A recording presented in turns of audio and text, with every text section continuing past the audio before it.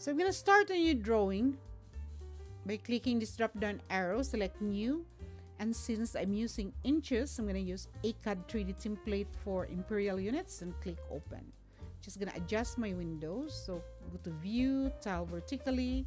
I'm going to move my reference drawing to the other side, so just click this window and select or click tile vertically again. And I'm going to bring my drawing to front view. So click custom view, select front, and I'm gonna use parallel projection. So just click this drop down arrow and select parallel. Now I'm gonna start my drawing from this endpoint.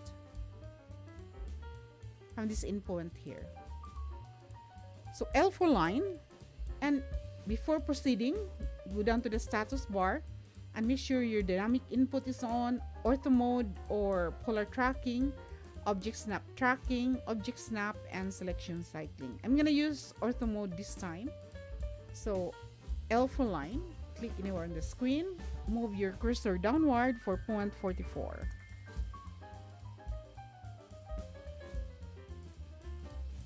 And then go sideways to the left for 0.64. And go downward, so from this point here downward for 0.05, and then to the side for 0.63, and then enter. I stopped there because the angle is not given, so what I'm gonna do is start from this endpoint here and draw a construction line. So the line here is given from this endpoint to this point is 2.23. So L for line, from endpoint downward for 2.23, and go sideways, and the distance is 2.28 as shown here. So line, endpoint for 2.28. Now we could start, I could delete that one now and start my drawing from here, from this endpoint. So line, endpoint, go to the right for 0.5, upward for 0.89, and then connect the endpoints. I could delete this now and start a line from this point upward. So L for line, endpoint, go upward for 0.96, and then sideways to the right 0.3,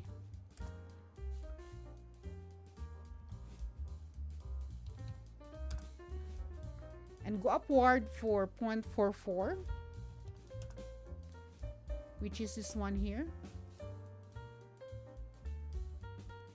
And then again, and from 0.08 from this endpoint. So line, endpoint for 0.08,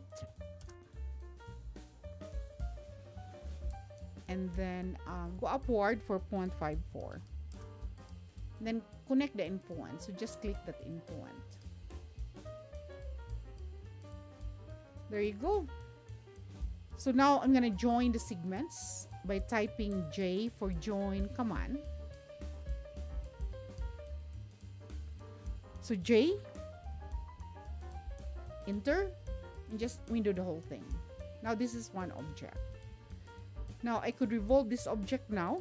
So it's either I could type in REV, or you can go to home, and inside the modeling panel, click this drop down arrow and select revolve command.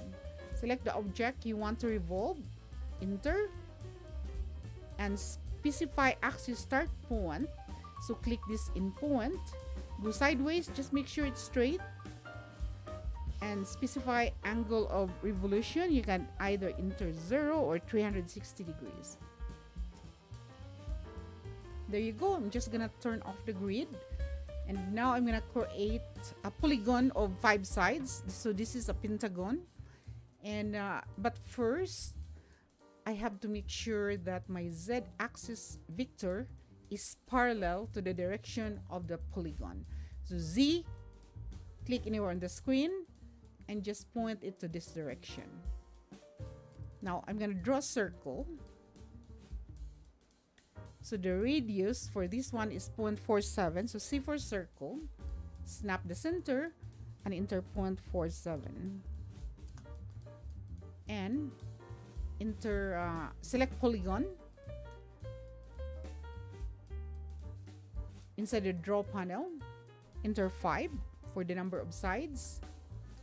And specify center point of polygon. So click the center and select inscribe in circle and just snap any quadrant. I'm going to check the drawing for the thickness. So it's 0.64 looking from front view. So extrude command, inside the modeling panel, click the drop down arrow and select extrude, or you can type in EXT. So select the polygon, enter and extrude it for 0.64. Now we're done. So I'm just gonna union the objects. So inside the solid editing panel, select union command, select the extruded polygon. Now it's done. So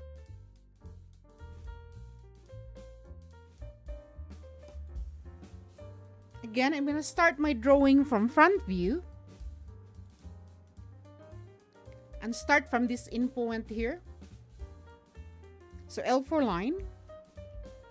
Click anywhere on the screen and make sure to turn on your ortho mode and enter 0.26 and move to the right for 0.64.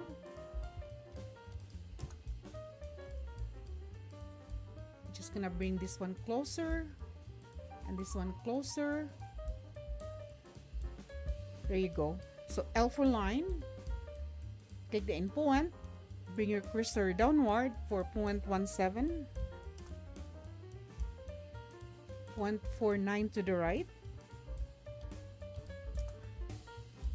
downward for 0.48, and then to the right again for 0.17,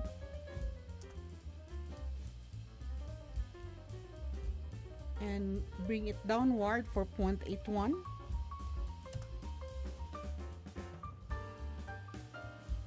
And another line from in point to the right for 0.29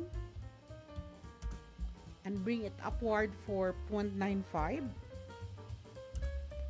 and then bring it to the left for 0.29 and then bring it upward for 0.63. Enter and then connect the two points by clicking this line here, this in point. All right, and as you can see here, there's an arc in between these 2 points. So I'm gonna use circle command, click the midpoint and enter 0.1 for the radius of the arc. And then use trim command, so TR for trim command, enter twice. And just click that, remove this one. Now I'm going to join the segments. So J for join command and just window the whole thing. Now this is one object. Now I could revolve this object. So REV for revolve command. Select the object to revolve. Enter and specify axis start point. By clicking this in point here, go sideways or you can go that way as long as it's straight and enter 0 or 360 degrees and enter. Just gonna turn off the grid. Now I'm gonna attach the handle, which is this one here, this one, which is a pentagon. But first, I'm gonna change the direction of my z-axis vector or z-axis vector. I want it to be perpendicular. You can click anywhere on the screen. I want it to be perpendicular to the direction of the extrusion of the polygon. And the radius that we're gonna use for the polygon is 0.47. So C for circle, snap the center and enter 0.47. Now I'm gonna use polygon command inside the draw panel and type in 5 to make it a pentagon, and click the center and select inscribe in circle and just snap that quadrant. Now the thickness for this one is over here, 0.64. So extrude command, so just use EXT for extrude command. Select the polygon and extrude it for 0.64. Now union the object. So inside the union, so inside the solid editing panel, select union command. Just select this one and this one. Now this is one object. I'm gonna move this one somewhere here so I could erase this circle. All right, and I think I'm done. So this is the nozzle cap, the smaller size.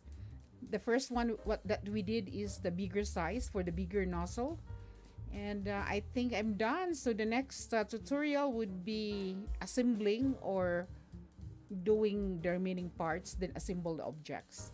So thanks for watching. Please don't forget to subscribe and hit the bell icon to get notified for the next tutorial, and please don't forget to comment, like, so you know it helps my video. Thank you. Bye bye.